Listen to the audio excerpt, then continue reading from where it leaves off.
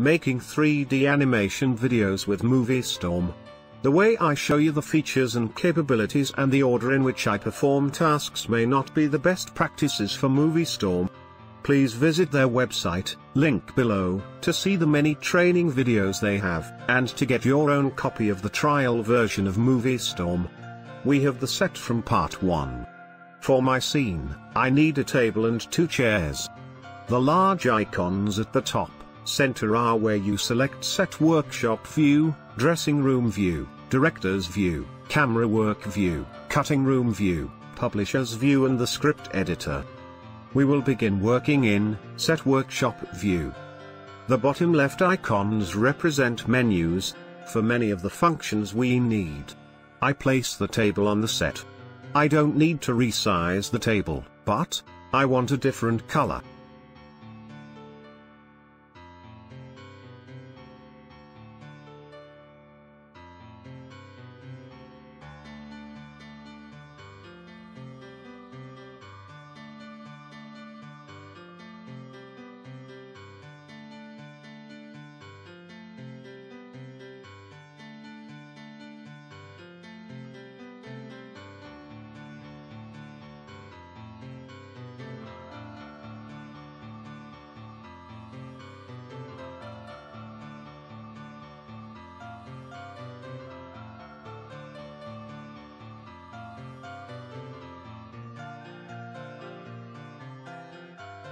I didn't locate the right chair from browsing, so I'll type in a search term.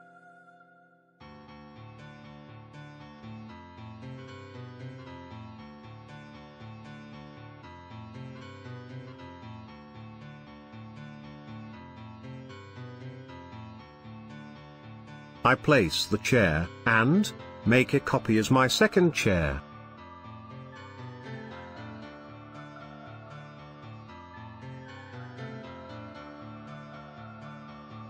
This is how objects are moved to new positions or new angles on the set.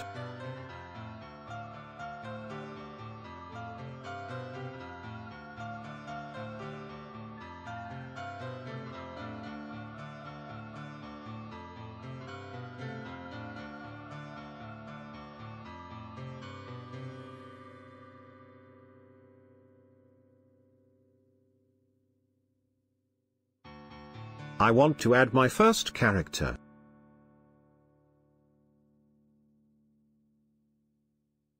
This is the dressing room view. I can choose my character's gender and basic appearance. I can browse outfits for my character. I can browse available characters.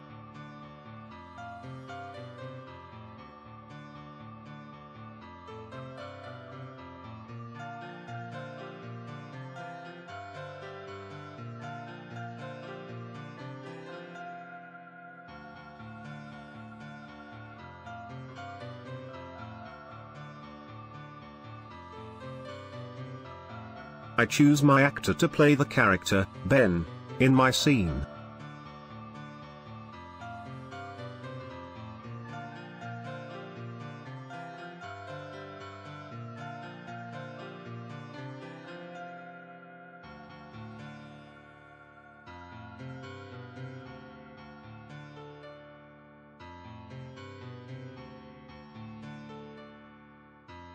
I am removing this guy from my cast list.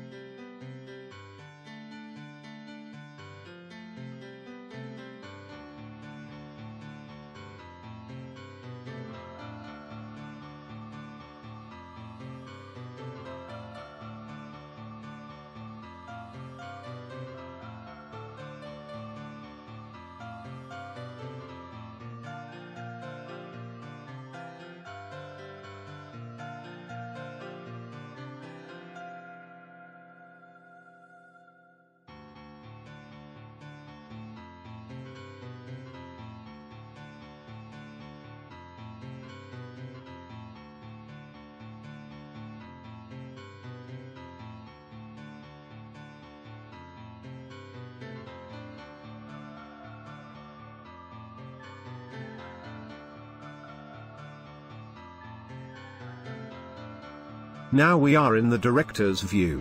Pictures of our cast are on the left. Right now, it's just Ben.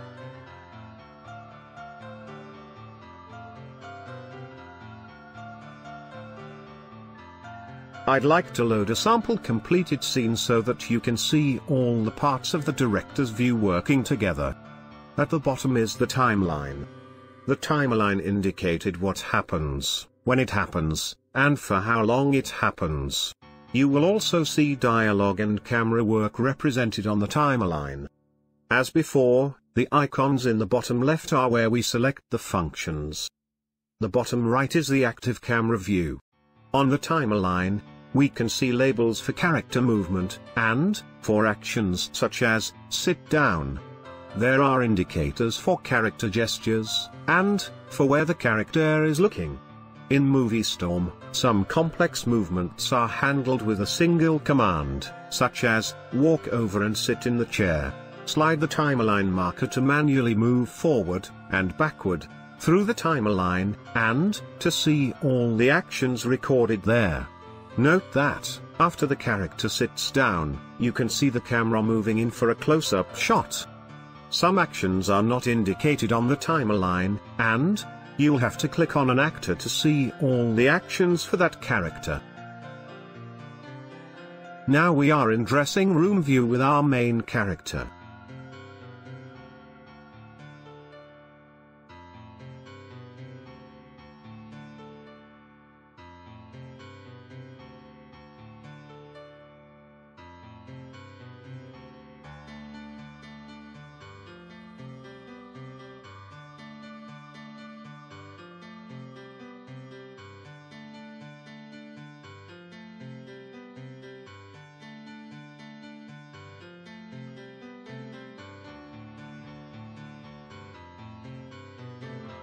We can try out other clothing for her.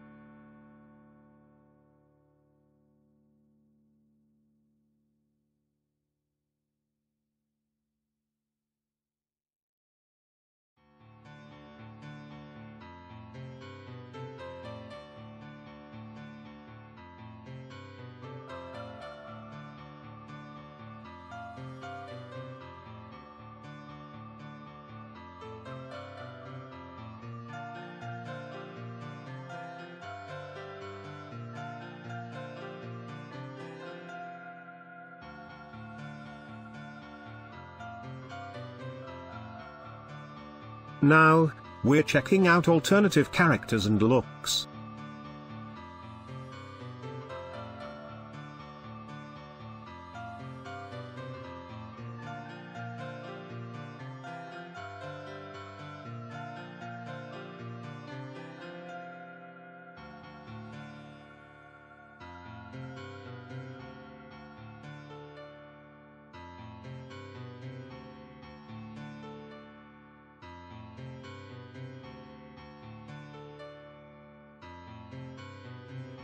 We can even change elements such as skin tone, hairstyle, facial features, and much more.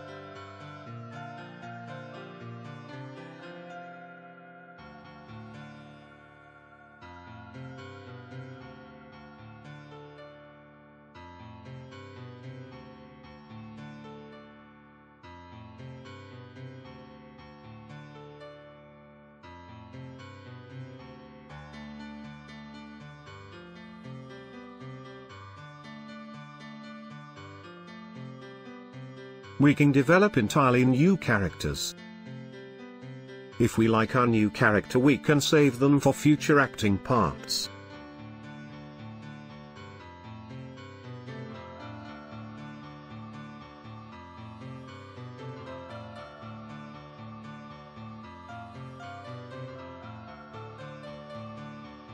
Part 3 will cover directing your video scene.